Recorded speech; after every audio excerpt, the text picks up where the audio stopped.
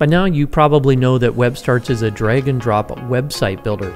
In this short video I'm going to be sharing with you what exactly it means to be drag and drop, how that works compared to other ways of creating a website, what are some of the idiosyncrasies that you're likely to run into, and then how to solve those issues if they do come about. Drag and drop simply means that I can drag and drop design elements from my sidebar to where I'd like them to appear on my page. I click Add, and then I find a text box that I'd like to display on my page. I simply drag it into place. Drag and drop gives you a true what you see is what you get design interface. That allows you to create a website visually without knowing any code or the strict limitations of other website builders that primarily focus on editing a static template. The end result is a truly unique and customized website that conveys the value of your products, services, and information. Now that you know the benefits of drag and drop, let's talk about some of the things that you should be aware of so that you can create the best possible website. Notice the vertical dotted lines running down the left and right side of each page. Keeping your content in between these guidelines ensures that your website will look great even on a small screen. Note that you're not limited to keeping your design elements within these guidelines. It's only you running the risk of requiring your site visitors to scroll horizontally if they're on an older computer or a smaller screen. One thing that makes a website look good is having design elements aligned with one another. The page editor includes a few features that make it easy to do this. I'm going to add some other design elements to the page so I can show you these features. I'm going to add an image by clicking Add, selecting Image, and then clicking on an image I'd like to add to my page and clicking Insert File. The image is a little bit large, so I'm going to use the attached handles to shrink it down. I'm also going to come over here and add a divider. It's just a regular straight line divider. I'm going to drag that over here. And I'm going to add a social bar, which I can find under the social drop-down, just like right here. The first alignment feature I want to share with you are the guidelines. Notice when I select an element and I drag it and I align it with other elements on the page, this bright pink line appears and then a dotted line appears around the other elements that are aligned with the element that I have selected. These guidelines work when I drag an element and I want to align it horizontally as well. So here you can see that I'm dragging it and it's indicating that it's aligned with the bottom of this profile picture right here. Even with the guidelines, there are still times where you may like to move a design element a single pixel at a time.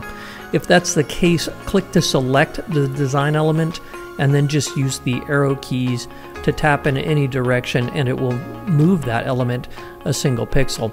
You can also hold down the Shift key and use the arrow keys to move an element 10 pixels at a time.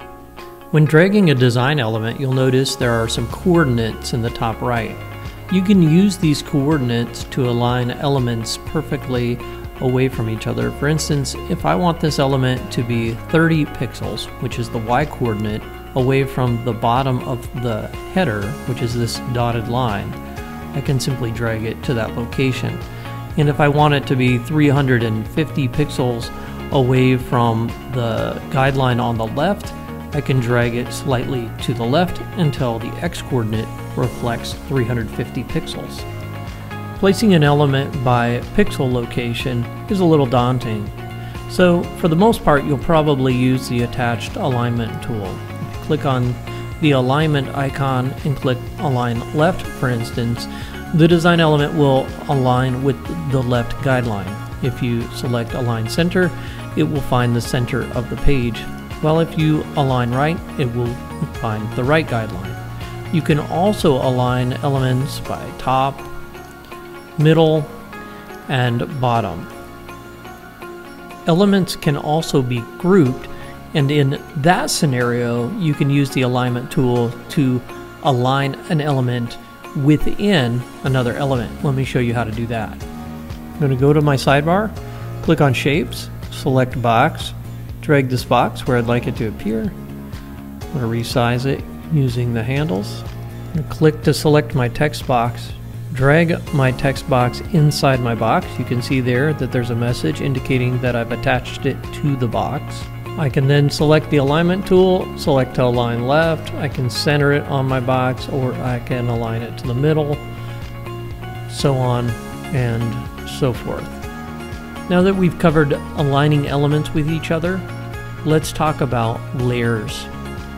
Each element is on its own layer in the page editor, and you can move an element forward, backward, or all the way to the back and all the way to the front by clicking the Arrange Layer icon attached to a selected element and then selecting the appropriate option.